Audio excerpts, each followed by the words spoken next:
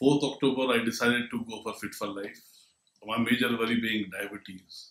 I was fighting it for the last 4 years, and a sort of depression was creeping in me because all the reports. Whenever I stay on a report, the reports are not good. Social media doctors suggested insulin, but I waited. I didn't go for insulin. Now I take 2 tablets. Initially, I was taking 3 tablets. Siraj prescribed me local food. I mentally calculate.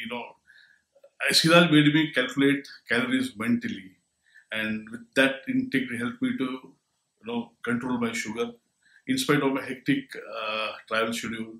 Since he has advised food which is available locally and no food which is which you can't spell or you can't pronounce, so you get it very locally in local markets, and you just have to be very clear about the timings. I stopped taking chai, coffee with my dealers whom I meet. I tell them very politely that I can take a black tea or a black coffee or a green tea, and, no, not a chai or a sugar or a chai.